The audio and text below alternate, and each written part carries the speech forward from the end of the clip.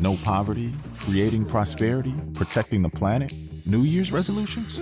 Kind of. I'm participating in the Solution Challenge, a global contest by Google Developer Student Clubs. We get to use Google's tech to try and solve real-world problems. Oh yeah, I've heard about it. This year marks 5 years of students from universities and colleges all over the world teaming up to tackle some of the world's most pressing challenges. Nice. I might actually have an idea. Perfect. We get to build something to support the United Nations 17 Sustainable Development Goals.